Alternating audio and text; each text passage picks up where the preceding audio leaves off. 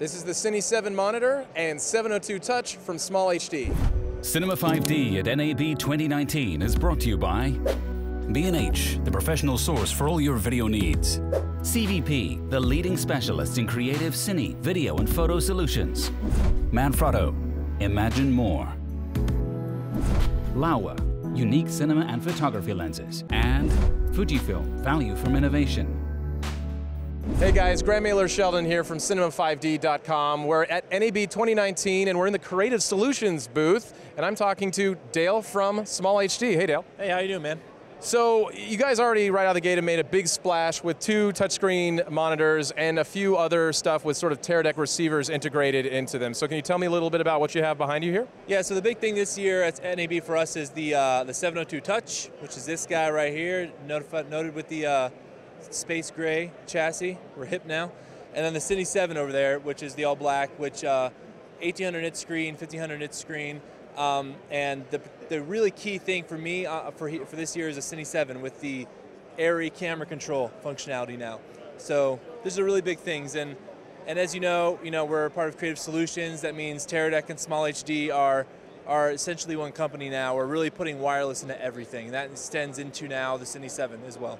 So last NAB, we saw the Bolt 500 had a built-in receiver, and there's also a transmitter version as well. So obviously the Teradek collaboration seems like it's going okay. Exactly, yeah. So we had the 703 Bolt first, and you just said the Focus Bolt, TX and RX, and now we have several more we're showing with the 702 Touch and the Cine 7 monitors that are releasing here at NAB. We now have a transmit wireless version of the Cine 7, which is right here, which is super cool and sexy. It's such a great, I mean, we took the 703 Bolt and we shrunk it down. We gave it a P3 screen, we gave it touch screen. We have just a lot of real polish went into this product. I mean, it's just fantastic.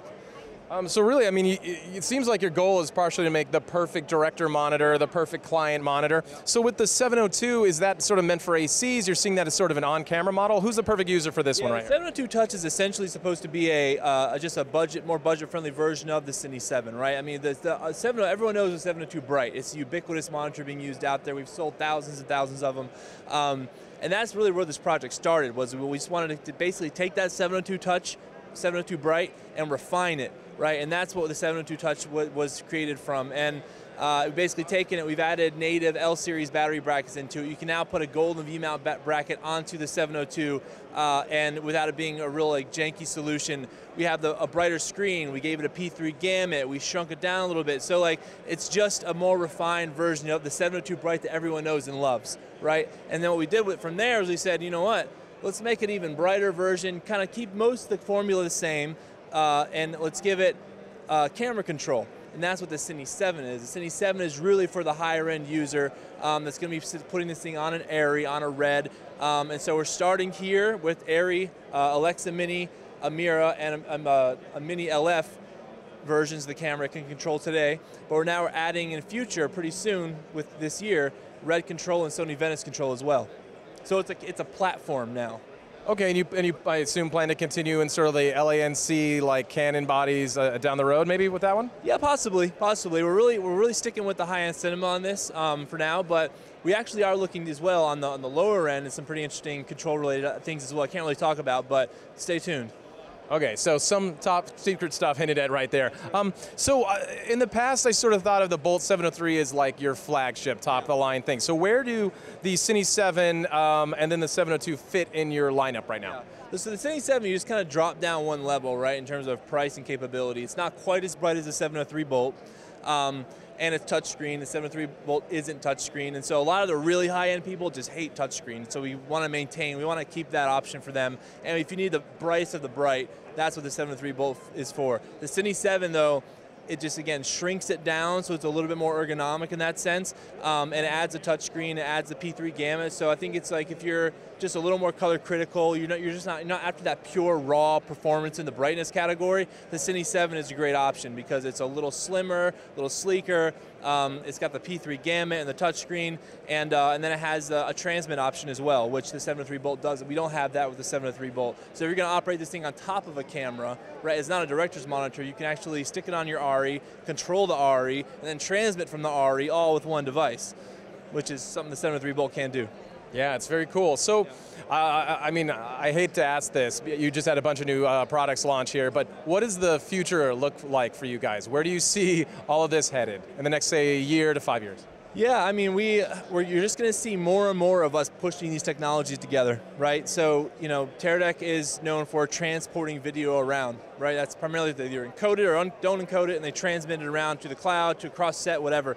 We display those images, right? And so for the longest time, those two ecosystems have lived apart, and now we're starting to bring them together with the Bolt technology you've seen for the past year and a half, but we're going to continue doing that. So you might see other Teradek products get integrated into the monitor. You might see the monitors start to incorporate other functionality, even beyond wireless communication.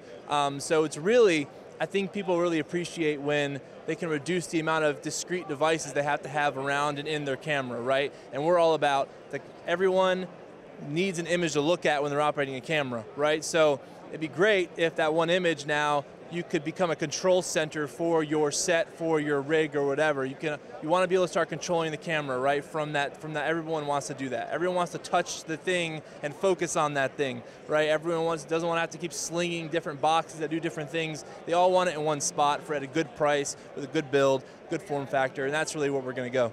Now, does using camera control like that, being able to control the camera from the monitors, obviously, does that require working with the manufacturers on the software side? It does, yeah. So Arri and Creative Solutions have been working together on this Arri control. So they have their published CAP protocol, right, that we utilize, but because the integration was so slick and so good, they really like it. And so we're actually going to be opening up some more features within the CAP protocol going forward. And then there's some other interesting things in the works between us as well. All right. Well, Dale, thank you so much for taking a few minutes with us here. Everybody stay tuned for more continuing coverage from NAB 2019 on cinema5d.com. Win $5,000 worth of gear in our NAB 2019 giveaway together with Serb and Joby. You can win a Genie 3-axis Pro Slider Epic Kit, a Magic Carpet carbon fiber slider, and a GorillaPod with Genie Mini. To enter the giveaway, simply click the link below and follow the instructions. All winners will be drawn on April 30th. Good luck and stay tuned to Cinema 5D.